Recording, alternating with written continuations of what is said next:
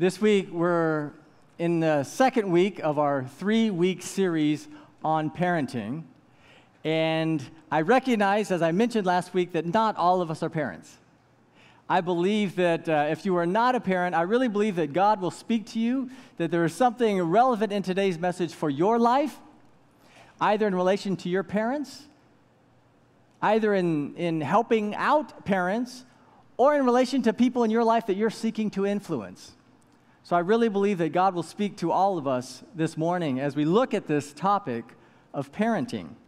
Now, back when I was a child, right? Going back now, before cell phones, before the internet, before microwave popcorn, back when I was a child, summertime was free time to play and run around. My schedule, my calendar was wide open. Even as a high school student, I spent most of the summer hanging out with family and friends, a lot of that time with friends in our church youth group. My, how times have changed. Times have changed, right? Times have changed. Now, we've got summer school and all kinds of summer camps and sports practice and music lessons and tutoring and art and dance, and the list of activities just even grows once school starts.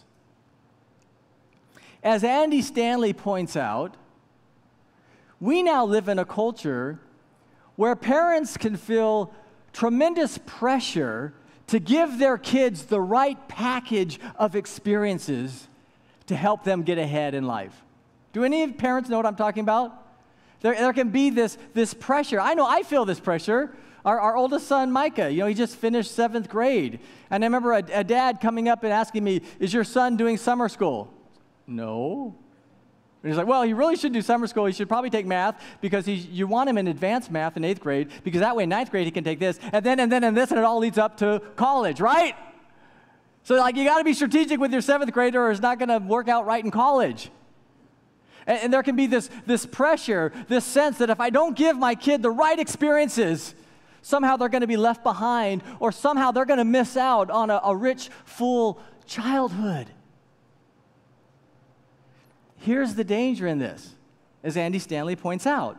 In the long run, the activities that consume our time and resources as children have very little to do with what happens to us as adults. In the long run, the relationships that we have as children matter a lot more than the activities that we do. You see, we know as adults that when you get to your 30s, 40s, and 50s and beyond, it's your ability to develop mature and rich relationships that makes life worth living. If you can't maintain healthy relationships, you can't make it in the world. Relationships are the most important thing in life. Relationships, not activities, are what matter most.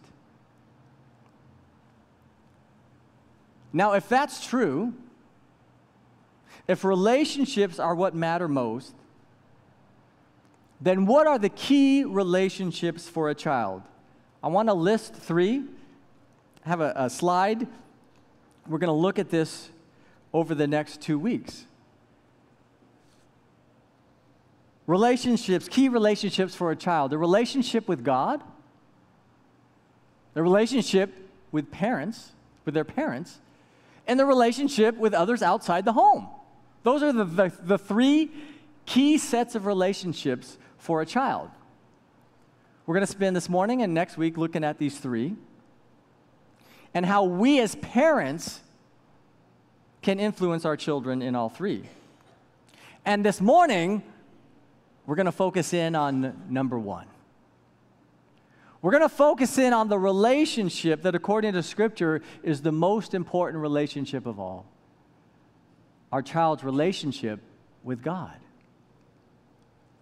Today's scripture, out of Deuteronomy 6, contains one of the most famous verses in the Bible. It's the Shema, the central prayer in the Jewish prayer book, the prayer that many Jews recite at least twice a day. Hear, O Israel, the Lord your God, the Lord is one. Love the Lord your God with all your heart and with all your soul and with all your strength. That's God's great desire for human beings. That's what it's all about. Loving God with all your heart, soul, and strength. When Jesus was asked, what's the greatest commandment? He quoted Deuteronomy 6. He quoted the Shema. Love God with all your heart, soul, strength, and mind. And then he added, and the second greatest is this, love your neighbor as yourself. God doesn't necessarily want our children to win the voice or to have a 4.0 or to score the winning goal. God's great desire for our children isn't that they be well-behaved or even that they be religious. Most of all, God wants our children to love God with every ounce of their being, to become men and women who have a relationship with God. So one of our primary responsibilities as parents is to help our children cultivate a relationship with God. Does that sound intimidating? Daunting? Above your pay grade? Now, most parents won't come out and say it, but in my first church in LA, there was a dad who basically said, I don't do that. Like, I provide financially, but that's your job, church, not mine. I can't do that as a dad. That's the church's job, not mine. Now, I don't think most of us would say this, but I think some of us might think that, and we might think it because it sounds too intimidating. Like, how can I nurture, cultivate my child's relationship with God? See, whether our kids are 5 or 45, that's challenging because no parent controls what their children believe. I remember when Mike asked me, how do you know God exists? It's a great question. All of our kids are going to ask great questions. Can't simply give our kids faith. A relationship with God is ultimately a gift from God. It's a gift from God, but it's a gift that we as parents have influence in passing on. So how do our children develop a relationship with God?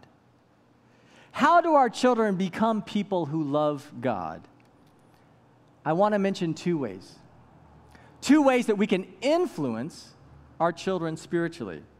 First is modeling. Modeling. If we want our children to develop a relationship with God, we need to model a relationship with God. When it comes to parenting, things are caught more than they are taught. That's like my number 1 principle of parenting. Things are caught more than they are taught. Kids are going to pick up whatever we as parents are passing on. As one pastor puts it, children have never been very good at listening to their parents, but they have never failed to imitate them. Amen? I think we're hesitant to say amen to that. As parents, whether we like it or not, we are Xeroxing ourselves. We are shaping and influencing another human life by what we model. Now, we can see this in big and small ways, right? I'll give you just a tiny example from my life. My kids, as you guys know, are really into sports. They run around playing soccer, playing tennis, playing all these sports. And I noticed this a few years ago, but they would often stand on the field like this. And I would look and go, why are they standing like that? That just looks kind of goofy. And your arm should be like this, right? Not like this. I'm like, why are they doing that? And guess what I realized? That's how I stand. I do this. They learned that from me. It's a tiny example, but I bet you each and every one of us can think of those same examples in our own life. what we model for our children on a daily basis gets passed on to them. Deuteronomy 6 says, impress these commands on your children. Talk about them when you sit at home and when you walk along the road, when you lie down, and when you get up. In other words, cultivating a relationship with God is something that we do in everyday life. Sitting in our living room or going for a walk to the park. It takes place in the posters on our wall and the music that we listen to. It takes place when we put our kids to bed and when we wake them up in the morning. It takes place in everyday life, and it starts with us. Deuteronomy 6 tells parents to pass on these commandments to their children, but that's the second step. Here's the first step. Keep these commandments in your heart. It's got to be in our heart before it can be passed on to our kids.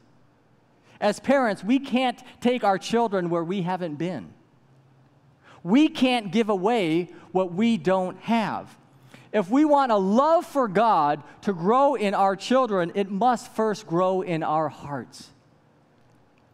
According to Scripture, whatever is in our heart spills out into our life, and whatever spills out into our life is picked up by our kids. Anyone find that very convicting? I find that very convicting. Whatever is in our heart spills out into our life, and whatever spills out into our life is picked up by our kids.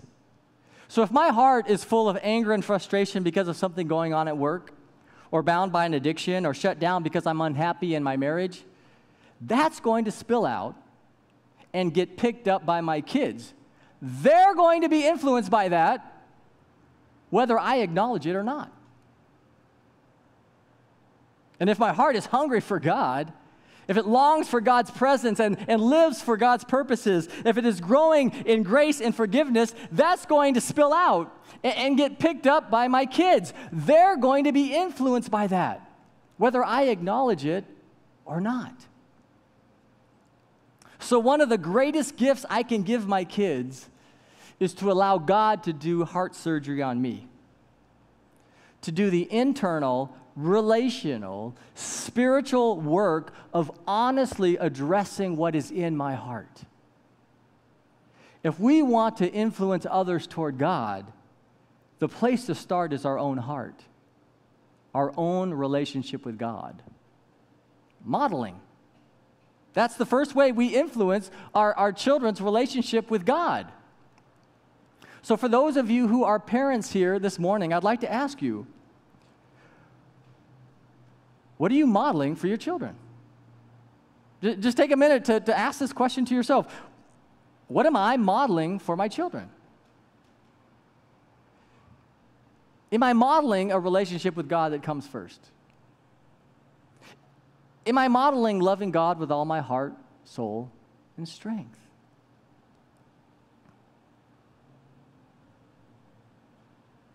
Modeling, number one. Here's the second way we influence our children spiritually. Teamwork. Cultivating our children's relationship with God is a team sport. It is not a one-person sport. It is not a two-person sport. It is a team sport, and that's one reason I am so committed to the local church. One reason I'm so committed to being part of a church ohana, because nurturing spiritual growth takes a team. I can tell you for absolutely sure, if the only people who influenced my relationship with God were my mom and dad, there was no way I would be standing up here right now. There is absolutely no way. I am standing up right here, right now, seeking to pursue a relationship with God because when I was in elementary school, middle school, high school, and college, there were parents, there were adults who invested in me and helped cultivate a relationship with God in my life. I think about when I was 15, I moved from Washington to California between my sophomore and junior year of high school. That's kind of a tough time to move states. I didn't know anyone. I could have gone all kinds of directions. As a 15-year-old, I wasn't necessarily wanting to hang out with mom and dad. I got connected to a church, and there was a youth group. And in that youth group, there was a volunteer who served named James Blair. James didn't have any kids in the youth group. But James invested in the youth group. He came to youth group every Sunday. He led a Bible study in his house every week that I was part of. We liked to play basketball, so we played basketball together a lot. We'd go out and grab food. He invested in my life. He spent time with me. He built a relationship with me so that I could build a relationship with God. When I was thinking about college, 2 years into that relationship, I was thinking about Cal Poly San Luis Obispo. James said, I went there, I'll take you up there and give you a tour. So we went up there for a couple days. There were so many big and small ways where he invested in my life. He helped me develop a relationship with God as part of a team that was doing that within our church. I so desperately am grateful for that. And I'm so grateful for those of you in this church family who do that. I was thinking about John Kojima. John is here. But I was thinking John is a father and a grandfather. And John is still deeply invested in our children's ministry. He still coordinates all the schedules, and I say, whose name and whose hair? Like he keeps track of these things. And he and two folks who help lead our acolytes. And I think he's led both Daniel and Micah in Sunday school and acolyte training and bought lunch for them and just done these different things. And I'm so glad for John's influence on my sons. I have influence over who my sons get to know. And I want to get them to get to know people in a church of Ohana who love God and want them to develop a relationship with God. See, when it comes to our children's ministry in particular, we need all hands on deck. We need that to do this significant, daunting work that we're called to do. When Cindy and I lived in San Diego, we were part of the San Diego Cooperative Charter School. It was a public school, but it was a co-op charter school. That meant if your kid went to the school, as parents, you invested 60 hours a year in the school. You were involved in the school if your kids went there. And I've realized, and this isn't anything new, but what I've realized in our church is that we need a co-op Sunday school program. If your children are in our Sunday school program, we need you as parents serving in the program. And we need that for the sake of our children. Now, I realize that for some people that may be challenging.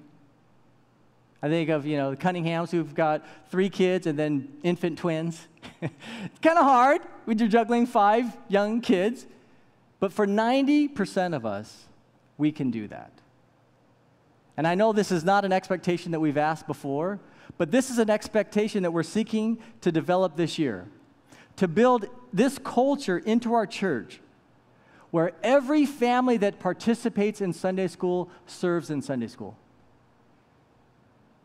So parents, if your child is participating in Sunday school, I am asking that you will serve in Sunday school.